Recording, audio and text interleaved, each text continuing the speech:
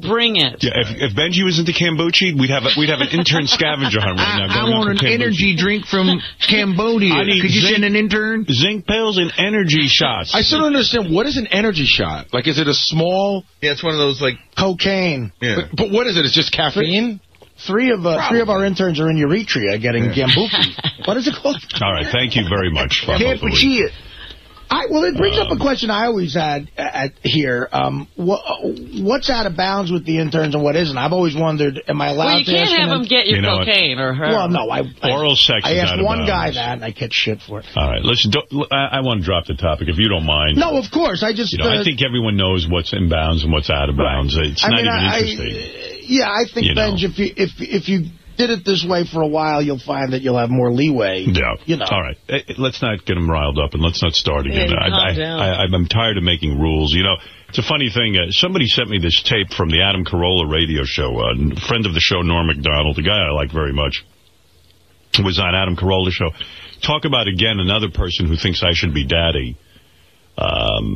He went on Adam's show and sort of made some comments. And, this is Norm. Maybe he's trying to be funny or something. I don't know. Oh, what about me? About Artie, about how I am killing Artie or something. It's like, and I listened to it. And, I respect Norm, and I think Norm's a bright guy. Norm's coming in here in a couple of weeks. So I would always listen. You don't respect this particular opinion. No, I can tell him. I like Norm very much, but I got to be honest with you. Here, I'll play you the clip. I can tell if he's trying to be funny. I don't think he was really trying to be funny. Well, everybody can tell when he's trying to be funny. Here's Norm. No way. Norm MacDonald talking about how the Stern Show enables Artie. But here it is. I'll play it for you. Norm, what else can we talk about? We did Celebrity Millionaire. Your show coming up? Here's one. Artie Lange. Artie, yeah. You're friends with Artie. I'm very good friend. Yeah. Well, we're going to open the newspaper or turn on the computer. Norm didn't seem to be able to handle whether or not he's good friends. Yeah, he doesn't even know if he's a good friend. Well, it probably means Norm hasn't really been a good friend to Artie lately. Right. Norm is probably not a guy who really still hangs out with Artie. Well, he lives in L.A., and I'm here. Okay. We talk on the phone. He was unable to really articulate. Yeah, he didn't know what he is. Right, he was like... Or one of these mornings and find out that Artie is not with us anymore, yes? Well, I hope not. He recently went into rehab again, I think. Well, it's outpatient. Outpatient. Rehab, so I don't know what that even means, but I hope, I hope he does good. I don't know. It's a very tough position because it's a guy who has problems. We all know guys who have problems, Right. You worked with a guy who knows a whole bunch of guys that have problems. Sure, Kimmel. Oh, yeah, Dr. Drew. Yeah, Dr. Drew. Sure. And so, it's tough and everything. But anyways, he's in a certain position where it seems like because I went to see his show, his stand-up show. Yeah. People just hand him Jägermeister all the time, drinks. So it's like his whole show is enabling him and his whole audience The lifestyle is not conducive with sobriety. No, it's terrible. It's really... Also, and not only are drugs available when you're celebrity, people give them to you, but also I would have been a cokehead, too, if I got $2,000 an hour to do construction back in the 80s. Right. And instead, I got $9 an hour, and I was like, I'm not going to buy a gram of coke for $110 when I'm not making $110 in a day. Exactly. So he's got the money. Also, his comic character yes, is that of a drug-using, heavy-drinking guy that's going to die. Right. So how does he go on as a comedian without that persona? Yeah. I told him, be a rehab guy. Just, call yourself the rehab guy and it'll be funny. But nothing is more tedious. But, the thing... No, but at least he'd live. Yeah. I personally, I don't like what they're doing on Stern to him. What are they doing? I mean, obviously he's complicit in it, but I'm saying that... he doesn't have to be Beetlejuice, or he doesn't have to be... They had a midget on that show that was drunk and died. Really? Yeah, I remember. Hank, yeah. And they were telling him, hey, drink more, drink. So you think they're enabling him? Of course they are, yeah. But it's for the good of the show, It's entertaining. I know Howard. I love Howard. A train wreck is entertaining. Yeah. And Howard's a fantastic guy. It's going to be awesome when I'm at his wedding in 2 weeks, and he's like... One of my callers told me what Norm said on the show. I'm enabling Artie. I'm gonna go. I didn't say anything. He's going, yeah, but you laughed and nodded.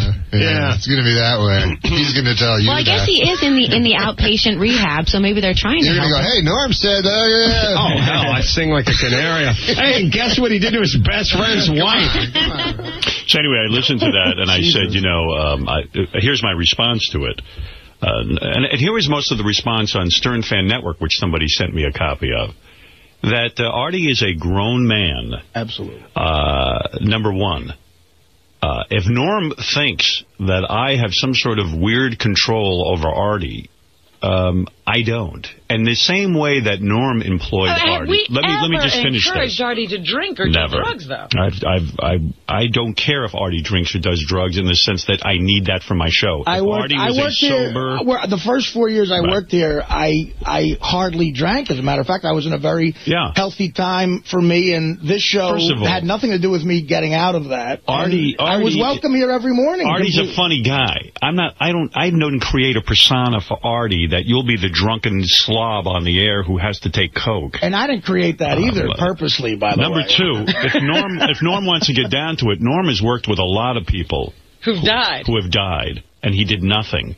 And number two, because no one expected him to do anything. Number two, Norm MacDonald, and I'll say this to him when he comes in, and I like Norm, but he's misguided. Also, I will say to Norm that Norm employed Artie.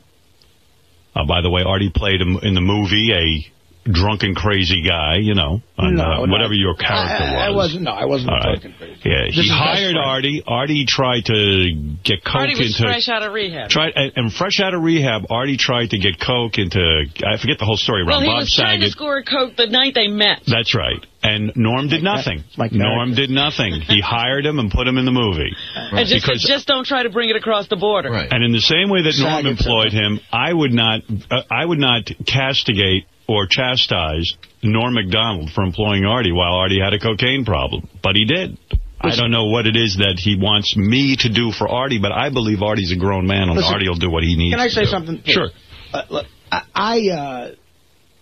I think you care about me as much as a family member does. I think Norm cares about me as much as a family member does. And it's very awkward and terrible for me to hear you two at odds on any level about it. It's all your fault. It's all your fault. I just don't like that. Norm said something that I agree is probably out of line, and you're responding to it. I think I'm responding to it in a fair way.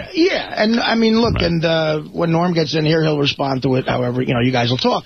But I would like. I do know that Norm. But all right, what I'm going to say to Norm is, Norm, you tell me what to do. You want me to fire Artie? Is that what you're suggesting? You want me to fire Artie? I said I love Artie. But I love working with Artie. The same thing with Bob Saget. They seem to all be laying it at our feet. Yeah, because it's like with Benji. I've got to. It's like they want me to step in and be daddy. I'm not. They don't want to be daddy. Artie's a grown man. Artie's a very capable guy. Right, I'm not asking you to do that. Of course. Nor would I ever ask you to do that.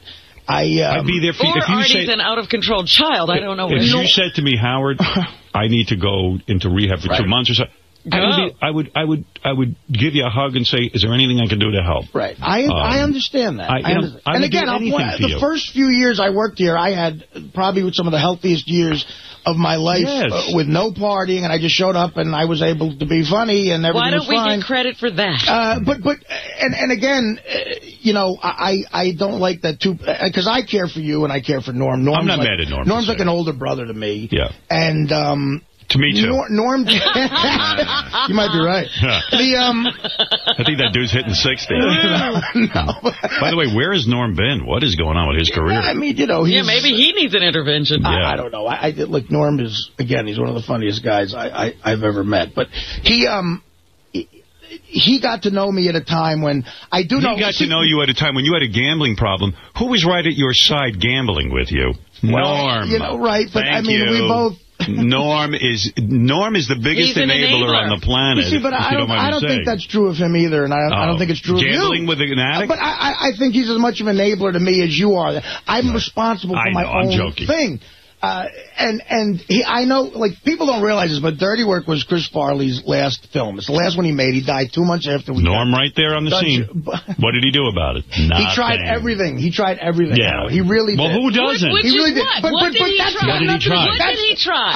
He put him in a movie. No. He shouldn't have let him on the movie set. What did he try? I need to know what it is they do that we're not doing. He tried to help him. He tried to get him in some way. I'm not comparing that to this. I'm not. Tell me what he did. I'm telling you why I think Norm is extra sensitive to this shit and why what he said is misguided. I think what he said is misguided. It's not. Right. It's not. I'm not comparing you guys to that. Right.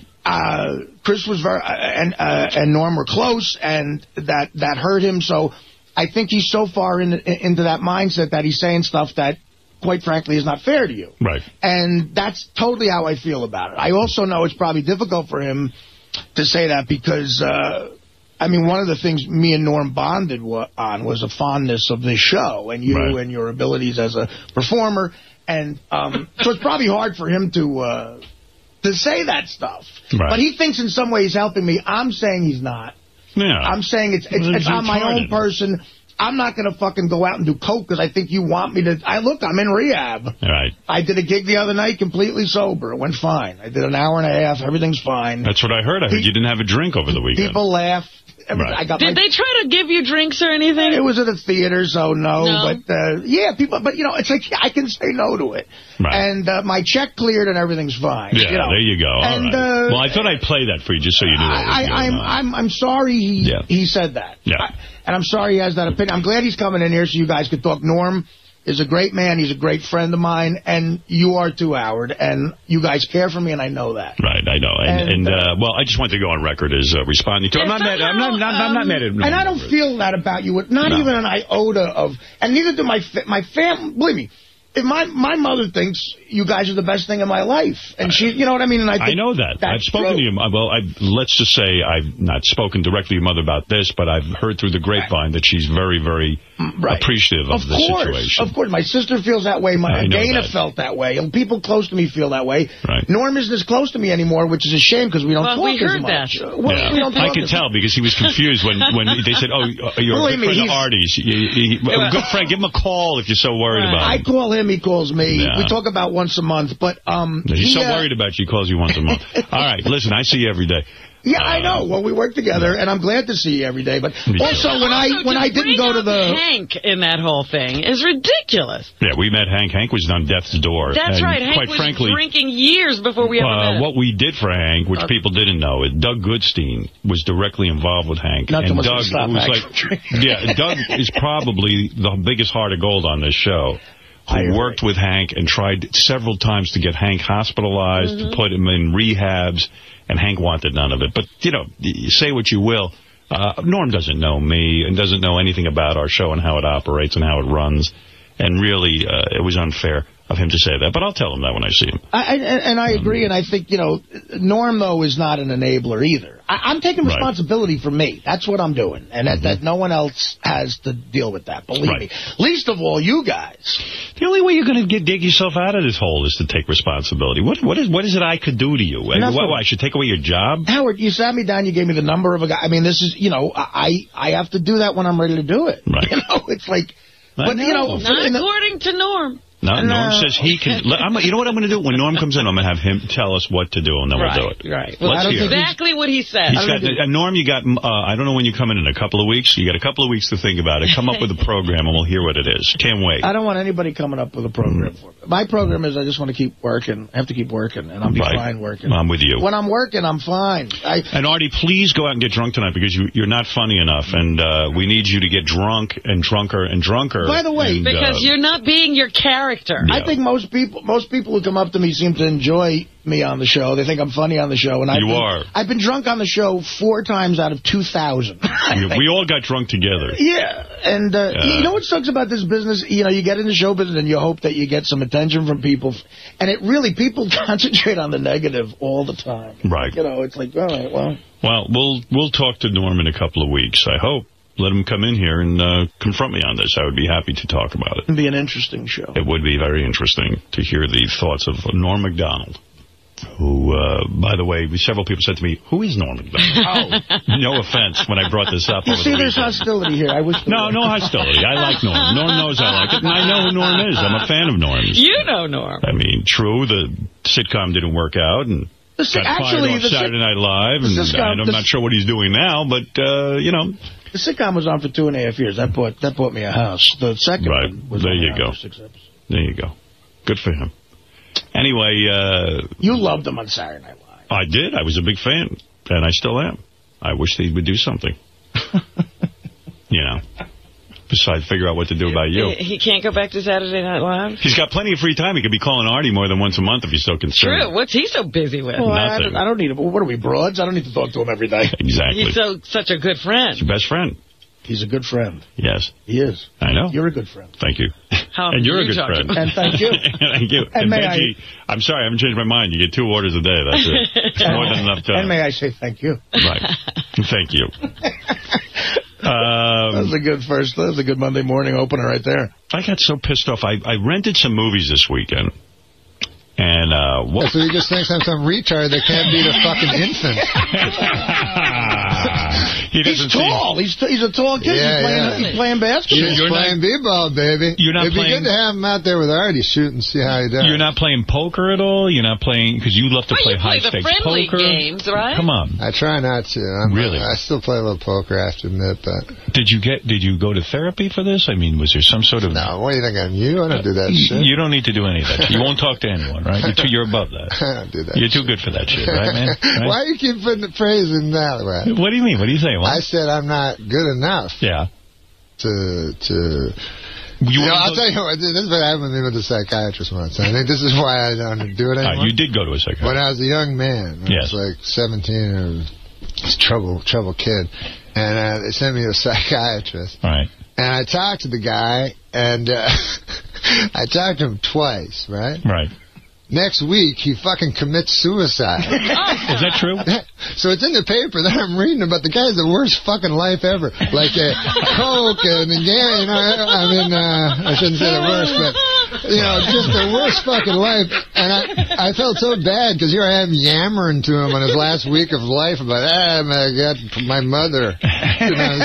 You were labeled as you must have acted out in some way. Did you get arrested? You've gone to psychiatrist. Oh, I'm in there 4 days a week now. Well, what the fuck are you asking me? Why? I'm asking you at 17, what led them to put you in you said you were a troubled child. How old are you?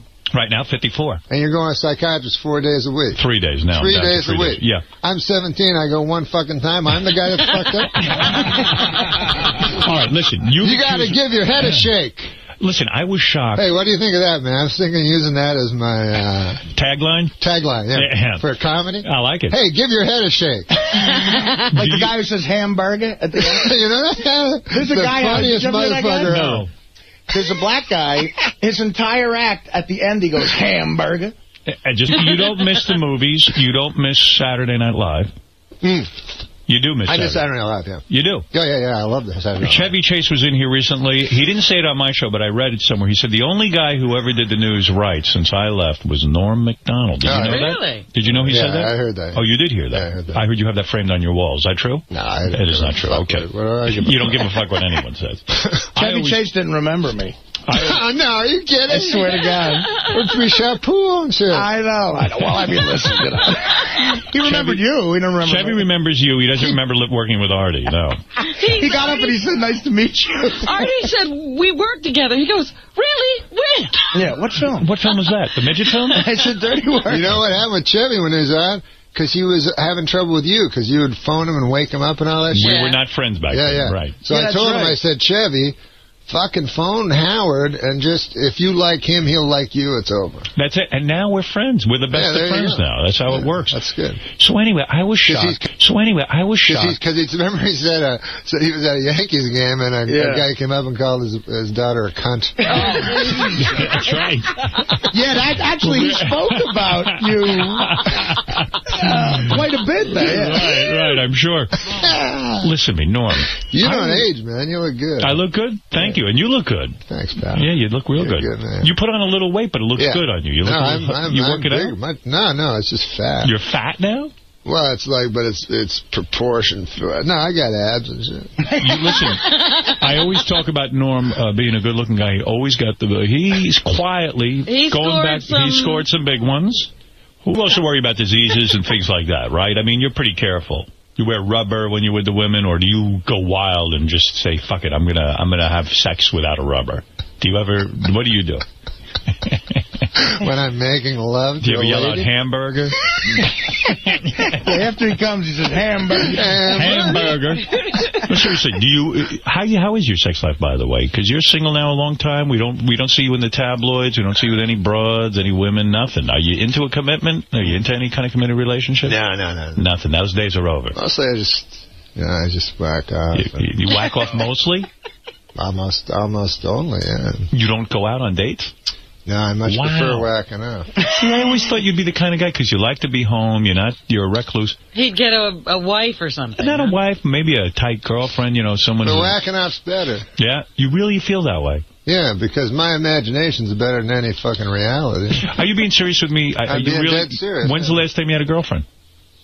I don't think I've ever had a girlfriend. I have a wife. I guess she was my girlfriend before I married. Right, and after the wife, That was it? That was it. You realized I'm a different guy than I thought I was. I'm really a loner. Yeah. You're a loner. Yeah. Do you get lonely? No. I was shocked that you went on Adam's show, Adam Carolla, and you said, Howard, more or less, it seemed like you kind of said that I'm responsible for Artie's heroin abuse. He almost said you're killing Artie. Yeah. And you said what did he say again? Wait, stop. I thought you were on Adam's show. I could play the tape, but I don't need to unless you want to refresh your memory.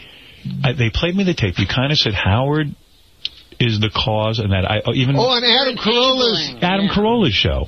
You said I was talking about Artie. I brought up Artie. Yeah, you brought up Artie. I didn't. He did. He did. Out of the blue. But I somehow got slammed, and you said, I was shocked to hear this, that you felt that I was somehow enabling, and you even said that I killed Hank the Angry Dwarf, where I was said to Doug Goodstein, why don't you come in and talk about how many times we had him committed? You know what? You're right. You're right. I did say that. Yeah. And I apologize for that, because that's not true. That's a terrible thing I said. I felt horrible that you would say that about me. No, I do remember saying Hank. Were you joking or what? No, I wasn't joking. But you believed it at the time. No, the Hank the Angry Dwarf thing, I don't believe. I don't know. I don't know why I said that. That was wrong of me, because first of all, I didn't know shit. Right. About what I was talking about anyways. Right. But no, the Artie thing. Explain it to me, because if there's something I could be doing, I want to know what I can do. Maybe you got information. I'm not Dr. Drew, I don't know. But you seem to know that day.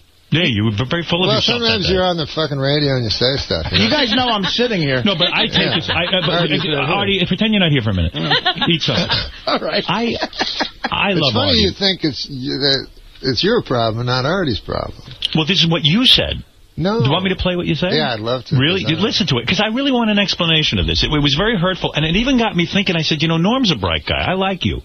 And I said, gee, if Norm thinks that of me, I have to really sit down and examine myself. And I even went to my psychiatrist. I talked about it. I said, gee, Norm said these horrible things about me. Did you talk to your psychiatrist? I did. Wait a minute, you said Norm? Norm. And he goes, who the fuck is Norm? That guy, I haven't seen him since Dirty Work. Norm? I took 3 sessions up on Norm. And then let me play it for you. Maybe. Right. What page is that on, Gary? We have pages now, Norm. We are all computerized. Hold on. Yeah. I'll find it. It's worth playing, and I want you to explain to me what you were thinking, because maybe you got an idea here what to do with Artie. It's Gary page 2, and it's on the bottom in red. Yeah, I was surprised to hear these comments, because, even I know, when you worked with Artie, he was doing coke, and you didn't fire him. No, I never did coke. Don't you remember you were trying to score coke at the bar that night? In front of them. The first day I ever met him. Yeah. But in the movie, as far as I knew, Artie was a complete professional. Yeah, all right, I hit my mark. Here's what you say, and believe me, I'm open to listening to whatever you have to say. Norm, what else can we talk about? We did Celebrity Millionaire. Your show coming up?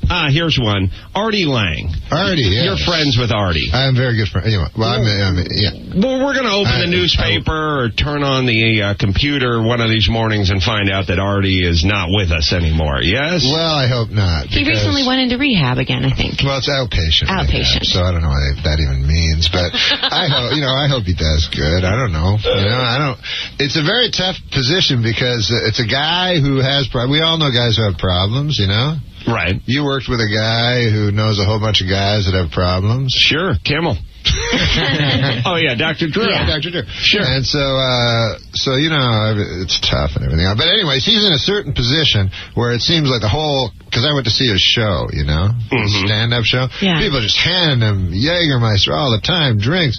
So it's like his whole show is enabling him and his whole audience The lifestyle is not conducive with sobriety. No, it's terrible. It's really... Also, you know, and not only are drugs available when you're celebrity, people give them to you, but also I would have been a cokehead, too, if I got $2,000 an hour to do construction back in the 80s. Right. And instead, I got $9 an hour, and I was like, I'm not going to buy a gram of coke for $110 when I'm not making $110 in a day. Exactly. So he's got the money. Also, his character... His comic character, yes, is that of a drug-using, heavy-drinking guy that's going to die. Right. So how does he go on as a comedian without that persona? Yeah. I told him, be a rehab guy. Just, you know, call yourself the rehab guy and it'll be funny. Nothing is more tedious. But, you know, the thing... No, but at least he'd live. Yeah. I personally, I don't like that, what they're doing on Stern to him. What are they doing? I mean, obviously he's complicit in it, but I'm saying that... he doesn't have to be Beetlejuice, or he doesn't have to be...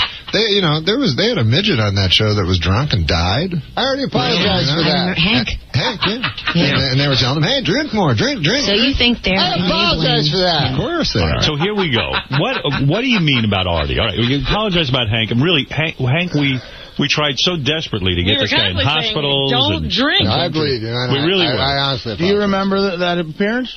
But do you remember? No, that on... Do you remember that? Yeah, so I felt bad after I heard that, because I do love Artie, and I would do anything to see Artie stop the negative behavior. I've talked to Artie privately about it. I mean, I don't want to be some guy who jams it down his throat and all that kind of stuff, but you seem to feel that I'm enabling or encouraging the behavior, and I'm not. I don't remember hearing... I said the Stern show. Yes.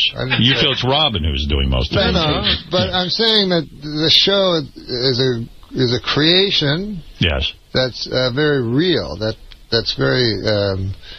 it's at its most interesting when the guest is at his most honest. Yes, that's true. Artie is probably as honest as you're going to find. Yes, he's terrific. And as provocative as you're going to find. Yes. Right? Yes. So then therefore, that makes the show hugely entertaining. That is true. And isn't that what you're going for? Well, I'm always into honesty, but I mean... But how is that enabling him or encouraging him to do destructive things? Well, I don't know. For instance, let me ask you. I don't think you know either. Let me ask you. I don't think anyone knows. No. I just, Let me ask you. I put it out there, and but everyone blames me. No, I'm not blaming, but I'm saying when Artie threw the thing at Teddy and shit, right? Right.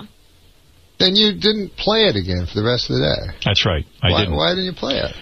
I didn't play it because Artie was so distraught and the emotions were so real that I felt that Artie was in a state that I didn't even know. We hadn't even talked afterwards. He left. And I felt that by replaying it, Artie could...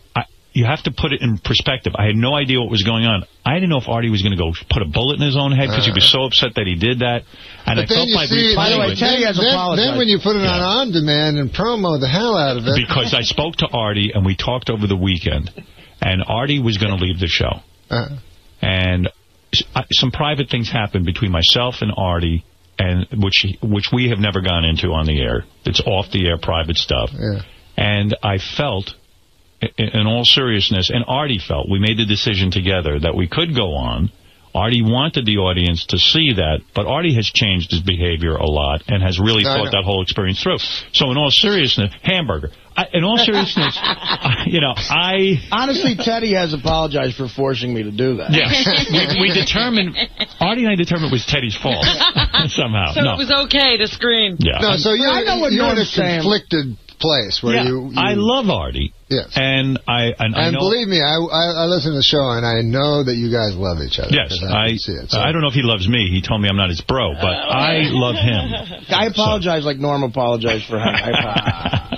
So what are we really saying now? Well, listen, Chris Rock, because every guest has to comment on this. I think that Norm has disavowed everything he said on Adam Carolla. Yeah. No, I disavowed the thing about Hank the Angry Dwarf. But you backtracked and you now say, no, I don't think you're at fault. What about Adam Carolla? I never said that. I think he was saying that. Exactly what I'm saying. It's hard to, like, I put all that out there, and now it's such part of the fabric of the show. It's hard for me to get off that roller coaster. Like, you're not asking me to do it. Interesting. You're not asking me to do it. No. But I feel like it becomes entertaining, and I feel like it's necessary, not from any orders, but just that, it feeds itself. Listen, I hired Artie on our show. You're the reason Artie's here. You're the reason we know this stuff about Artie. And when Artie was hired on the show, Artie wasn't doing any of this shit.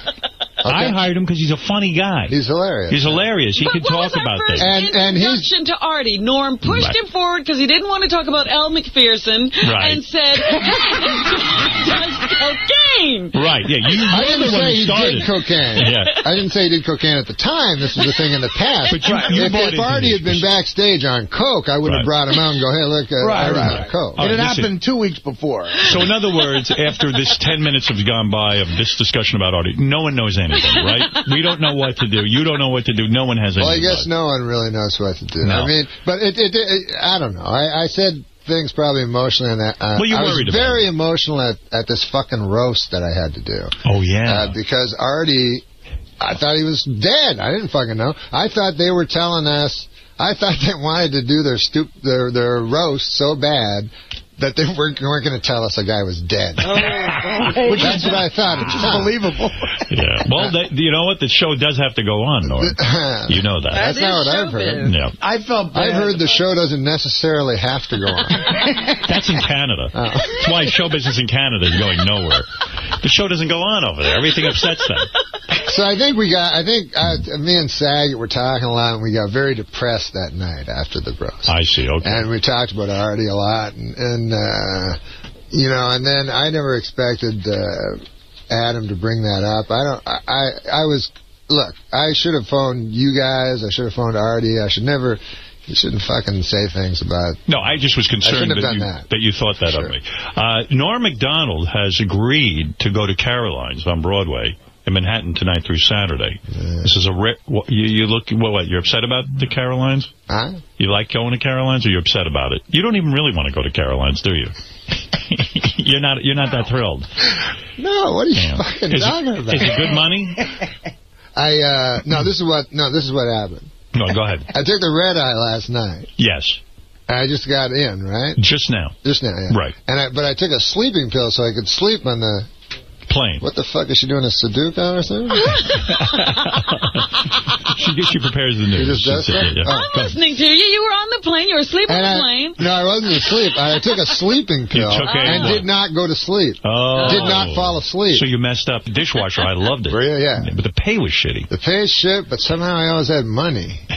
I don't know why. You yearn for those days. I don't got no money now. All right, Ralph, you're first up in Jersey. Go ahead. Ralph. Norm. How you doing, baby? Good, man. Hey, first of all, Norm's a great stand-up. I highly recommend his show. I've gone a couple of times. It's really good. All right.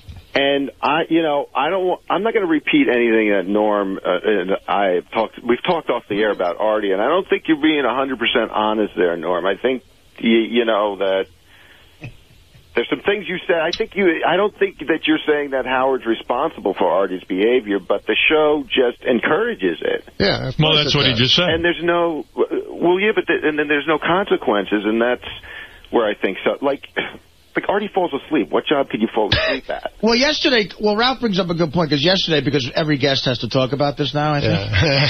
Chris Rock said that, Howard should fire me. That's what he said. It is because if I didn't have money, I wouldn't be able to. Well, if you weren't so funny, you would be fired. Well, I mean, that's the bottom line. Do you recommend that I fire Artie? But get away with it because you're so funny. But if Chris Rock said that, he's incorrect. That's not the right move. If fire there is a job that you can fall asleep at. Sure. Because Artie falls asleep. That's right. Guy's sitting right there.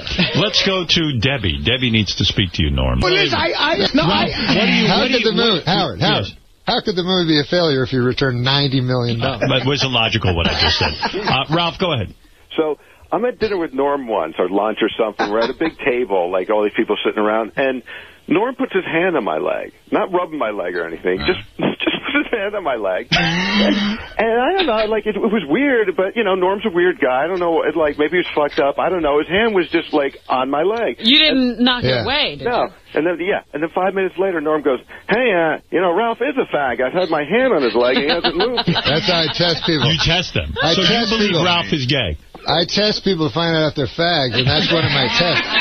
Can you imagine letting a fucking dude grab your leg for 5 minutes? You mean Ralph didn't say anything? Not a fucking word. Ralph, you're gay. Aren't you the fag for grabbing my leg? No, he's testing you. Norm, you are a genius. I really mean that. You might be the greatest genius of all time. You were the only one who figured out that Ralph really is gay. Why wouldn't you make Ralph? Why wouldn't you make Norm remove his hand? Yeah, say, what are you doing? What? I don't know. I found it funny. I didn't know. And if he grabbed your cock, would that have been fun?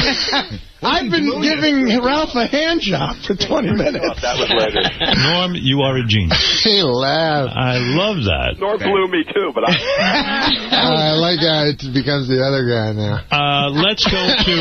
Do you miss the days of the sitcom? Do you miss that kind of money, that action? I mean, that was tremendous. I mean, you didn't have to do a whole lot, and you got a lot of money, right? You got to do... That's a misconception. If you're the star of the show, there's a lot for you to do. As a supporting actor on a sitcom is literally stealing money. You were stealing money. Yes, but he had a lot. Do you miss the sitcom at all? Had a good job. Did you miss the pay? Do you miss the going to the studio? It's exciting, right? You don't miss it. No, I don't miss it. I miss the people. It sounds like faggot. But I love Artie, I love Laurie Metcalf, and I love Max Wright. So, right. You don't call Artie that much, do you?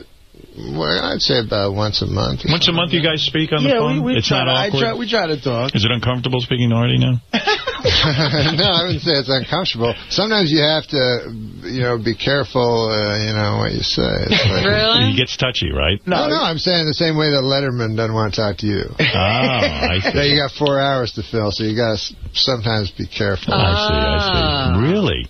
Even though I have probably nothing of scandal. I can't imagine what those conversations are. I just can't. Unbelievable. Well, look, you've done it all. You know MacDonald. What's the plan for the rest of the day? So you have nothing to say. You're going to do the show.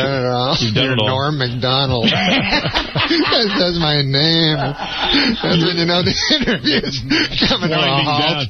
So what else? Now, what is the game plan? It says here you're Norm MacDonald. What is the game plan for the rest of the day? You're going to do some shows at Sirius. Yeah. After you're done with those shows, you're going to take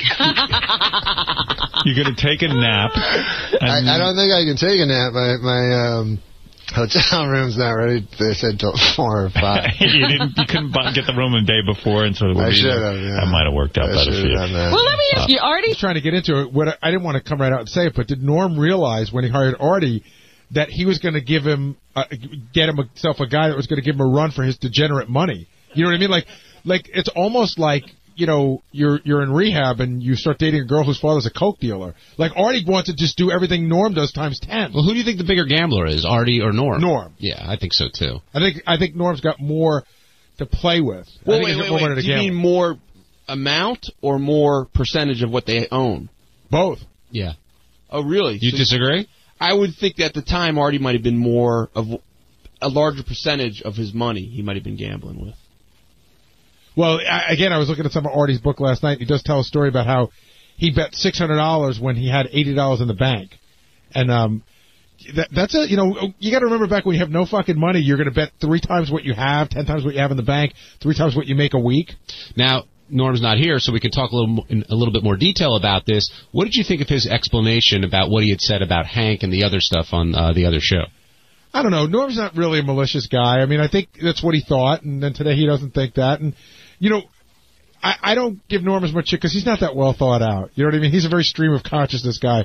But he's sort of in that same thing like Bob Saget was, at Chris Rock, you guys got to help Artie. And I think he sort of realizes everybody's got to help Artie if Artie needs help. Now, Norm's also, you ever want to do a movie again? I don't care. He's got that sort of attitude. Some people put... I would be a wreck without my wife. You sure would. How long have you been... I'd be right next to Artie. How long have you been married? Artie'd be my fucking sponsor. That's fair. How long have you been married now? I've been married, I think, 11 years. 11 years. All right, well, there you go. You're doing 11 blissful years. Yeah. You do look good, I'll tell you that. You look good. Artie, I'm going to do it. You've been around, you actually lived through the Chris Farley thing, which is a sad thing. I've been through it, do you see a lot of the same traits with Artie? I see some of it. What are you supposed to do? Everybody keeps telling us what There's nothing you can do. Right. There's nothing. No. Here's what you can do. Good. Artie's going to be like, I can't believe this guy's going to say this to my face. The only thing you can do is fire him. And what does that do? Well, Chris Farley's not dead because he's a coke addict. He's dead because he's a coke addict who can get his hands on 10 grand. Yeah, but so Artie could get his hands on 10 grand without me. He could get his hands on 10 grand. I know what he's saying. If Artie lost his job, and if he was really fucked up, he'd be broke in 3 months. Yeah. Right. But I know what he's saying. I mean, listen, my therapist, who I love, is so it's my saying fault? that. No, he's just no, he's not. And when I look at Chris Farley, the people I'm really mad with, that still I'll never forgive, are the ones that fucking just got him together. It's one thing to get a guy sober for himself, but there was so many people in Farley's life that literally just got him sober enough to work and make money for them. Right. And that's why he's dead. Name them. I'm not going to name them.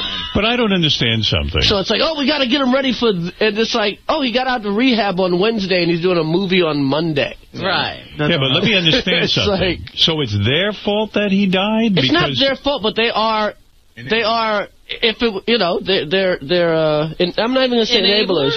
What's the word when your friend murders somebody? Accessory to the fact. They're definitely accessories. Wow. So, I mean, I know for a fact, I work with Artie. Because you just wanted to work, I love working with Artie, and we have a great time together. You guys have a great... So you're telling me I should fire Artie? I got a question. Chris, could I have a ride home? I'm just saying... I have a question. No, I know what he's saying, and I don't blame him. Artie has never... We go through this all the time. Artie has never fucked up to the point he's fireable. Well, I miss days. I mean, no, but come on. Everybody misses a day here and there. You've Not never in here. been consistently... Okay, so you would call yourself... You're the warning track. You're a functional drug addict. Well, that's what it is. Except that I missed a week. I have friends that have been on crack for 20 years. I'm not on crack. 30 years. Right. But heroin's worse. That are like electricians and sheet metal and like... Pilots. Yeah. I mean, they live with their mothers and stuff like that. Right. But they're able to... But they actually make it to the job long enough. And I know a cop who's been, So if you have... But the reason thing... Listen, what happened to me, it affected my work in a sense that... The last time I fucked up, I couldn't make it to the Bob Saget roast, which I promised I would. I know, but still...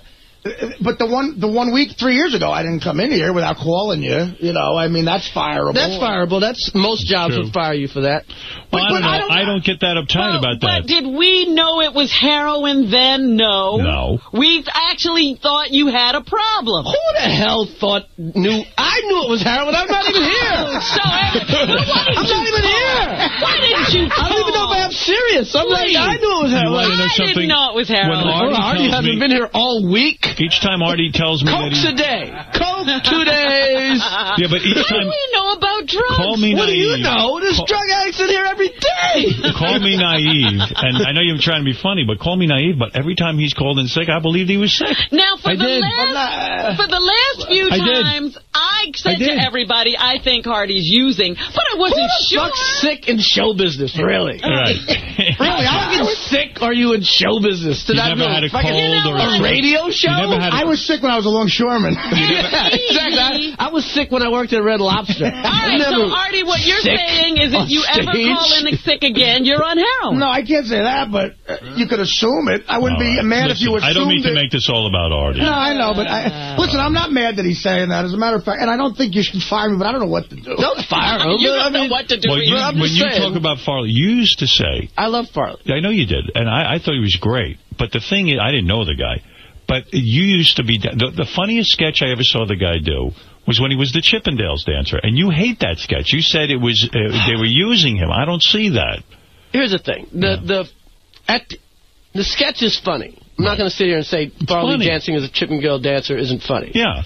But at the end of the sketch, the guy comes up to Farley and goes, you're fat and disgusting and blah, blah. So it's Farley standing next to Patrick Swayze. Well, guess what? If the guy goes to Patrick Swayze and goes, you're just not our type. We like our dancers to be more like so-and-so here. It's still funny. Right. And Farley feels better about himself. But this guy's fat, he's naked, he's standing there, and he just danced for you. Right.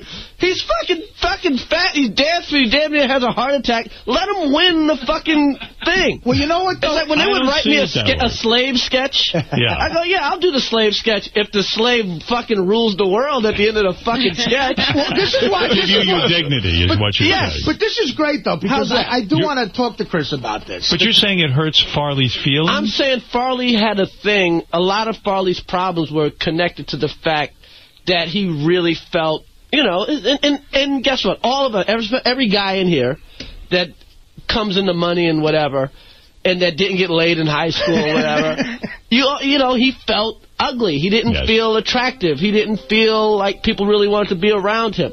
And that sketch kind of fed into that shit. All right, fair enough. Can I just say one thing about the sketch? I know the sketch. Funny motherfucker. I know the guy who wrote the sketch, Jim Downey, who you know. Right.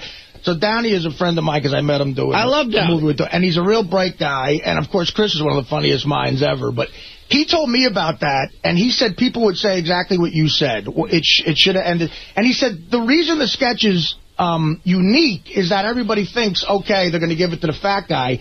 He just, and this is where he's being cruel a little bit, but he says the funny part is it's not that ending. It's like, no, we're taking Patrick Swayze, and then he's like cool with it, and the guy insists on telling him why. Well, we're taking him because usually the dancers are in good shape. You're a disgusting slob. You're fat. Right. I don't know. Comedians which is all well and good if you're in a fat suit or something. Jackie Gleason. But to a fucking living person, right? I know, sucks. I mean, there are a lot of guys who did. Chris Farley did physical humor. And the fact that his fatness was an asset, in a sense, in doing his physical humor. Chris is saying leave it at that. You don't have to have the ending. I like Danny DeVito. Right. You know I like Danny DeVito?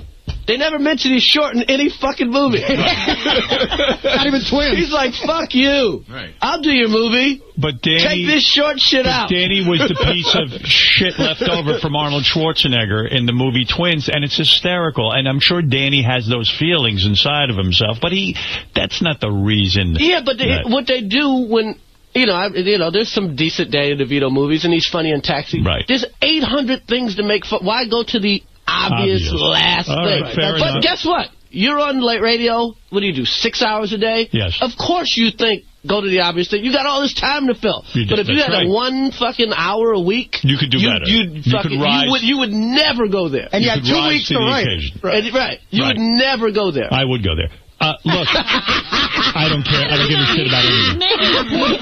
You know, the ugly girl doesn't want to play the ugly girl and have her looks maligned. But I was that guy on the show every now and then. All the time. Yeah, every now and then I would just like pull a sketch. You can't give that to her. It says here you have... Are you fucking crazy? Yeah. It says here you have... Does Chris have that vibe with Howard, but he has it with Artie as well. First thing he says when he walks in is, hey, I got an Artie show.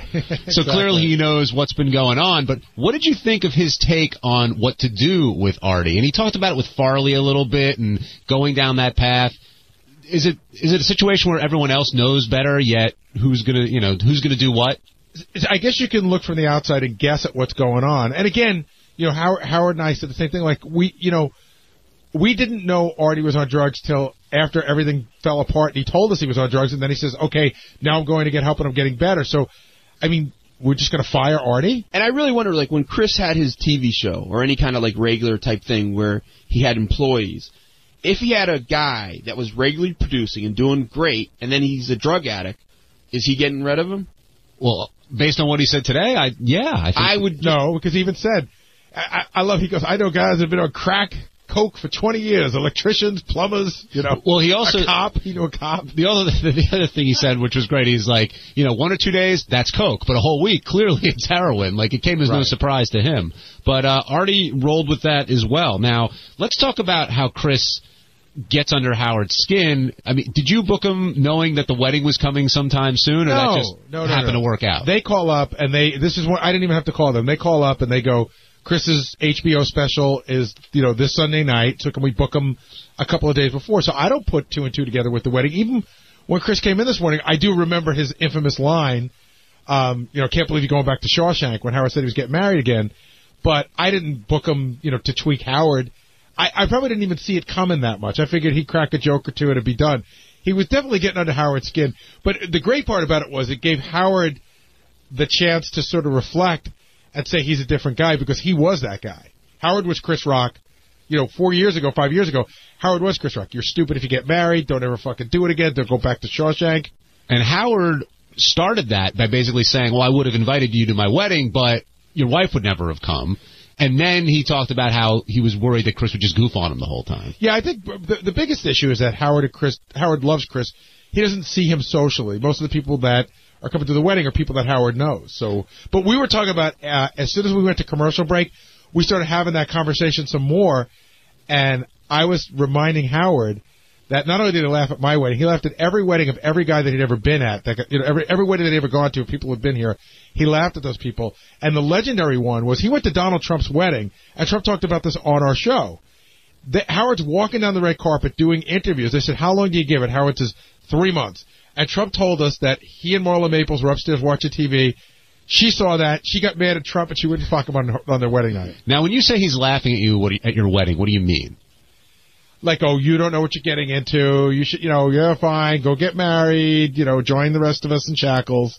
And does that make you think twice about what you're doing back then? No. Really, it just sort of hurts your feelings. You know what I mean? It's just sort of like, hey, I'm getting married. I love this person. Your thing is your thing. And, what are you pissing on my parade for? And do you think Chris hurt Howard's feelings? Yeah, I would say probably a little bit. I'd say I don't think he made Howard think twice in this. Howard clearly loves Beth. They clearly want to get married. That's what he wants to do. But I think it's sort of like, well, what every person in that situation says. Well, that may be true, but you don't know us. That's exactly that's how I felt, and I'm sure that's how Howard feels. Denise in Miami, welcome to the wrap-up show. Hey. Miami, welcome to the wrap-up show. Hey there. I just want to comment about how Chris Rock came off as incredibly sensitive when he was talking about his defense of Chris Farley. Okay. Wanted to know what you guys thought about that. What do you mean when you say sensitive? Like it's a sore subject for him?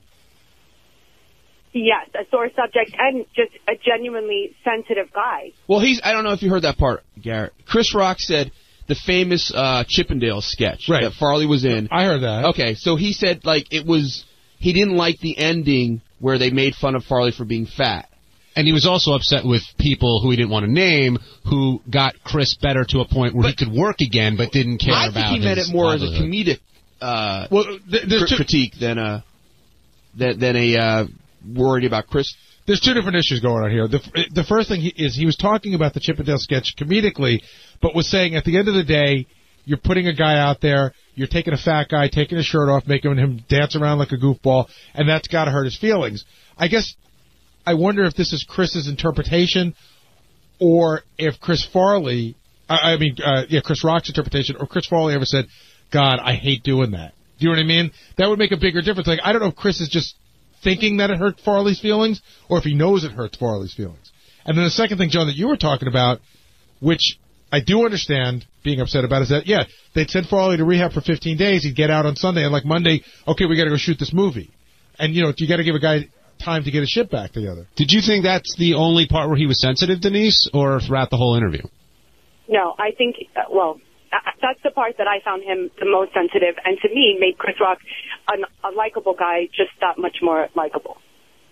Well, yeah, I mean, it definitely shows a different side of him, and that's what's so great about Chris. He can move in 3 seconds from doing that rap to immediately just cutting you apart. I thought he was real sensitive about the pussies, like ATM line.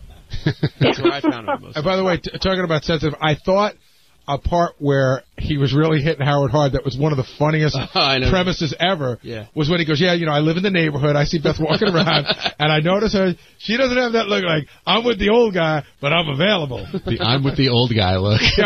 And he just wouldn't let go of that. He's like, Artie, you know the look. You've seen it, Howard. You've been in here. You've seen it in here. I'm with the old guy look, but I'm available. Thanks for your call. I think that got into Howard's skin a little. I think so, too. Well, he said right afterwards, you're my favorite comedian, you're a vicious prick. So it definitely dug a little bit. Steve in Vegas, you're Chris in Long Island, you're on the wrap-up show. Hey, guys, how you doing? Hey, Chris. Hey, I want to disagree with Benji. I think Chris Rock was absolutely talking about how bad he felt for Farley and not talking about the sketch. The sketch was whatever, but... But I think he was saying that the sketch made Farley feel bad about himself. Right, exactly. And Benji was just saying he didn't like the sketch because it didn't work the other way. I thought, maybe I'm wrong, but I thought he was saying, which Artie was saying, it was the opposite based on what the writer said, that Chris was just saying that's the obvious. It was kind of like a black guy doing a stereotypical, like a blackface character or something. Yeah, Chris had so many great lines this morning. He's like, he's awesome. He goes, sure, you want me to play the slave? I'll play the slave on a slave ship as long as at the end of the sketch, I rule the world. You know what I mean? Like, he always wants to have the upper hand. He had so many good lines, and when Sal came in, though, he just looked like such a dick. Again, I mean, he is such a racist. Well, you're leading me to my next topic. Not that Sal is a racist or anything like that, but Sal comes in with a story about meeting... He's only been here, he was here a couple months ago. Fucking anyone new? No, he's still got the same girlfriend, but he said it's kind of funny. His kids are asking him if he's going to marry the girlfriend now, and if he's going to have more kids with her. Oh, that'll freak him out. He was just telling me that he still goes through the weird thing where he goes to the restaurant. Sometimes they don't know if it's his daughter, and that's always creepy. And then sometimes he said when they think it's his daughter, they'll say, yeah, and then they'll start making out. Yeah, I get nervous, too. Like, Beth and I took the kids to lunch the other day, and the waiter said to me, oh, your whole family's here. Now, I'm thinking to myself, is he thinking she's one of my daughters, or does he think this is my girlfriend? Right, and I go, oh, I hope he doesn't say anything like, all your girls are so beautiful. But he didn't. Well, Bob was talking about how weird it is. I said he's going to end up in that. There's a column in National Enquirer where they do daughter or girlfriend. Right. It's a game now. And I got to tell you, I always lose. Yeah, me too. I go, that's got to be Billy Joel's daughter. Hey, I must look young because I'm telling you, I went with my daughter to a museum, and they asked if we were both students. So I don't give a shit. They thought you had gone back to school after you retired. After I retired from working. Howard, you look phenomenal. You don't look like a student. You look phenomenal. The woman looked up and said, are you both students? And I once took my daughter Deborah on vacation with me, and she was about 19 at the time. And we went, and we're sitting eating dinner, and the waitress came up and said, oh, romantic evening for the two of you. So, and my daughter threw up. And said, that's disgusting, and you go explain to the waitress that I'm your daughter. Well, I don't know why, but a while ago I was with somebody, and they said to me, how old is Howard? Uh-oh. This is going to depress me. Go ahead. And I said, your age. Yeah. And then they said, and how old is Beth? Right. And I said, I don't really know, but I think... 34. I remembered that there was a 19-year age gap, and so then I was like, I guess she's 34. Right. And they said... Well, Howard looks about in his 30s. He did say that. Thank and he God. said, all right. I said, so then they're a perfect match. Right. But then he looked at me and he said, so are you going to go run around with a 20-year-old? So that's a compliment to you. You should, believe me. You look good. Hey, a compliment to you. You should, believe me. You look good. Hey, recently I got carded at an R-rated movie. I told you, I go to this one liquor store, and they always card me. Do they really? And every time when the girl, I'm telling you, when the girl looks at the date of birth, she's like, what? And I'm like, geez, you're really making my day. Because she doesn't believe the date of birth. You do look young. You don't have any wrinkles, that's why. Well, it's the Botox. Yeah. The other thing Where is Bob Saget? That's it. That's the whole. That was Will's entire. Yeah, that he has kids and he has. That's one other thing in the notes I thought was interesting. I guess he commented for whatever rean. It said that he thought that Artie's heroin use was, and the word was retarded. It is. Artie thinks that. I'm gonna get Bob. Maybe we'll do an intervention. But when was it? Well, yeah, I mean, it's when is it not retarded to do heroin? Artie knows that. Artie knows it's retarded. Just, you know, it's the only retarded Bob, Artie knows it's retarded. Bob, you talking behind my back? I can't believe you're talking behind Artie's... Right now, are you? No. You just sound tired. I wish you could have fucking heard Zagat on the phone with me before Dirty were going, you're not going to take anything to Canada, right? You're not going to get... Well, if you'd have just brought some Coke over the border, we would have been shut down. Yeah, and we would have had to, and we had to call, like, Kevin Farley would have been in the role. I'm so nervous. I don't blame him. You're not going to smuggle anything. I'm like, of course not. Oh, he's not cool because... Of course he's No. I felt for him. Who knows with you? I felt for him is the point. Right. You didn't feel for me. Norm and I hung out with you. When Norm MacDonald and I went to play pool with you one night, he said he's totally clean. We go to some place at Fairfax and Santa Monica upstairs. We're shooting pool. He's got some little Latino guy bringing him shots of scotch. And he's going in the back with this guy, and we know he's doing coke. And Norm goes, he doesn't look clean to me. I wasn't doing coke. What were you doing? I was drunk. Mescaline? Well, this is right after the audition. It was literally that day. And didn't you say to him in the audition, can you not do drugs, please? Do you have any other skills, any hobbies? I got drunk on my ass. I got drunk on my ass when we were shooting pool, and I asked the kid for coke. And I got the kid's number. He said, but I can get you some. And the next morning I woke up in the hotel hungover, and I threw it out. I'm like, what am I doing? And you pretended you were clean still. We didn't even... You acted like none of that happened. I was clean the whole fucking time. You were. You were actually pretty good, except for that night that they all went to the strip club. Yeah, that was bad. That was really bad. What happened then? It was... How are you? Hi. Right out of the box. We might as well hear it all. Yeah, right? What did he do? Well, it was a couple of the guys started hanging out, and the wonderful Chris Farley and Norm MacDonald all went to the strip influences. Club. Yeah. I know, right? Farley. There was 2 months before Farley died. They were all practicing on how to fill their lungs with fluid that day.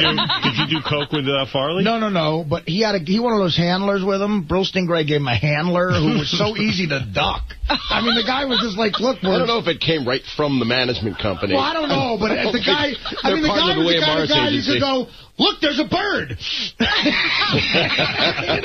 And we all went to the strip club, and Farley had strippers hanging off his arms, and they were all into them. And were you in the special room?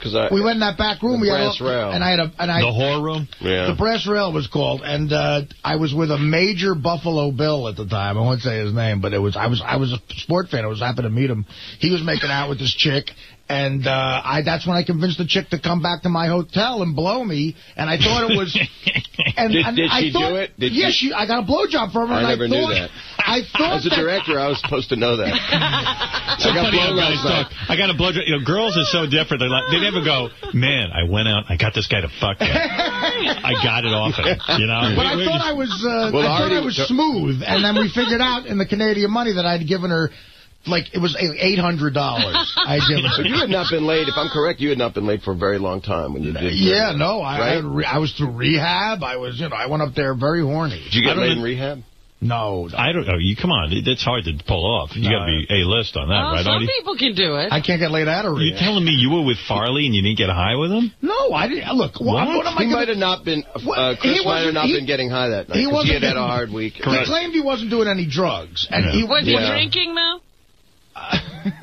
He was trying really hard. Yeah, he really was. In the strip club, he might have had some drinks, but I think that everybody was really... See, everybody around him was very protective of him, including Norm. Yeah. And Sandler, who was up there for a few days, was very protective of him. Don't fuck around with him. It must be great to be treated like a baby. A baby. Everybody's watching. And he was like a baby anyway. He was like a little kid. He would either be real aggressive and hilarious, like a Gleason. Christ, was he funny, though. And then he would go, was that okay? Was that fine? But what's great about it is like a little boy. Like literally, he's got people like Sandler has to watch out for him. Huge stars watching out for him. It's kind of a cool move. I have that. I have Stamos and Coulier. Yeah. Nobody ever watches out for me. You know what I mean? I would if you had problems. You don't but I'm saying I get critiqued. What am I have so many women in my life. What am I going to tell you? I am. Do you get a hard time having 3 girls? Do you find yourself because I get critiqued like, Dad? Why would you say that? I'm the worst. When I blew up at the guy with the TV set yesterday, my daughter really laid it on me. What was that? I lost it. I got this TV set. Don't work for years already. And the guy, I put in a whole screen and a whole thing, and it just pisses me off every time we try to watch the thing. So I called the guy, and I was like, hey, I was honest with him. I go, I'm pissed, and, oh, you don't have to react that way. Yeah, I get that every day. Yeah, they think I'm a hothead, this and that, the other thing, and everything I do is wrong. But are you like 0 to 60 anyway? I'm a 0 to 60 guy. It's bad for our hearts, I hear. Well, you're like that too? Yeah, I'm nuts. You get pissed off at everything. Yeah, the pool remote didn't work, and I just put it all in. How dare he? No, I don't mean like that. I wasn't like I was crazy. It's just you get angry. I get angry. Everyone was watching TV. I wanted it to be a good day for everyone, and then I was just bummed. But this is a Sunday you call the guy, right? Yeah, Sunday. That's weird. Is he a religious guy? No. I don't care what church you're in. I don't care. I get over here and fix my TV. It's just every Sunday. My daughter goes, it's a Sunday. You shouldn't bother him. Or Beth might have even said, it's a Sunday. You shouldn't bother him. And I said, well, I'm having a shit day. Yeah, you're bothered. Why can't everybody else have a shit day? Drag you down with me. Right. So what's going on with you? What is this movie?